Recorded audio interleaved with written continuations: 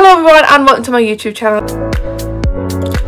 So in today's video I'm going to be doing a what happens after your driving test video, because I've already done a what happens before your driving test, so I thought I would just do this one. Yes, this video is split, and instead of doing like all the way through what happens to your test, because I've already done that video, go to my channel, there's one what happens in your driving test, or what to expect on your driving test day. I have that video, I have what happens beforehand, so now I'm doing this one. So we're just going to start. So basically after your driving test you'll be took back to the driving test centre and they'll tell you to park up in a bay.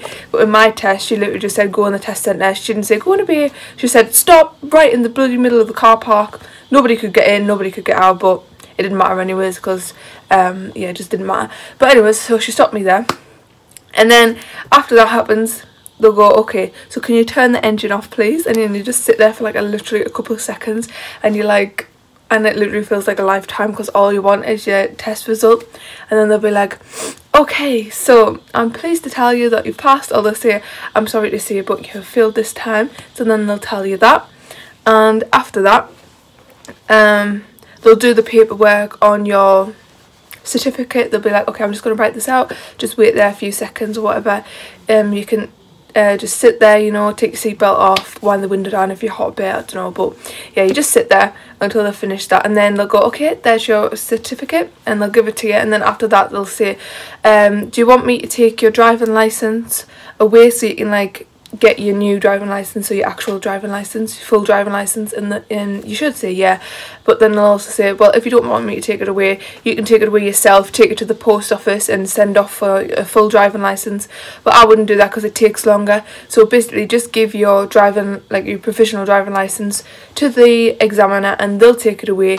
And I think mine took 3-4 days, I think it was. If not, I'm just going to say a week, and then you get your full driving license.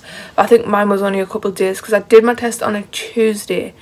I either got it on the Friday or I got it on the following Monday, but it came pretty quick. But that's what happens. Then after that they'll obviously just say, oh well, I hope you're going to be good on the road or whatever. Some of them will have a conversation with you, like a tiny conversation, be like, oh, what car are we going to get, what do you want, what car do you want, and stuff like that. But mine just is like, okay, there's your certificate. Or also they tell you, take your certificate with you everywhere you go. Well, if you're driving, if you don't have your license yet, your full license, you know, you have to take that. So you can also drive straight away after you've passed your driving test, but make sure you have your certificate in the car with you, and that acts as your full driving license until you get your actual driving license through the post. But yeah, she literally just got out the car straight away. She was like, okay, well done, that was a really good drive. This is what she said. She was like, that's a really good drive, you're actually a really good driver. And I was like, oh, okay, thanks. And then she was like, okay, well, it was nice meeting you, bye. And she literally just got out the car. She was literally 2 seconds and boom, she was literally gone. And that was it basically. Then after that my instructor came and she told me to get out the car. She's like, okay, you have to go around the passenger seat and she'll drive us home. So I'm like, oh, okay. And then she just got in, she's like, yeah, I'm really happy, blah, blah. You know what they normally say, and what your parents will say, they say the same thing, like, I'm really happy, but yeah, that's what she said. And then basically I just talked about what happened on the test and things like that. Just explained that I did the emergency stop, I did the parallel park, stuff like that, like the route that they take you on. The instructor asked, oh, what did they do with that, blah blah, and you just don't really talk about it, and then just act happy, and you can phone people when you're on your way back if you want. I didn't, I just wait till I got home. But yeah, that's literally what happens around there after your test. And then when you come home, obviously your instructor will be like, oh, it was nice doing your lessons with you, I'm glad you passed, blah blah blah blah blah. And then after that my instructor asked me to take a picture with a sign that said I passed with the company that I passed with. I was like, yeah, whatever. So then they put it on the social medias. Most of them do that. You don't have to, obviously, but it's nice just to be put on there, and like for them to get recognition that they've had so many people pass with them.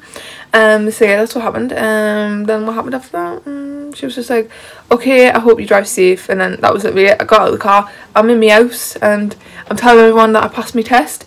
And then I got on insurance on my mum's car because I haven't well, actually I tried to get my own car and no one was accepting, so I've saved like 6 grand so far, and I just need like another 2 or 4 grand to get the car that I want, which is good. And obviously then I'll have money for insurance monthly, so which is fine.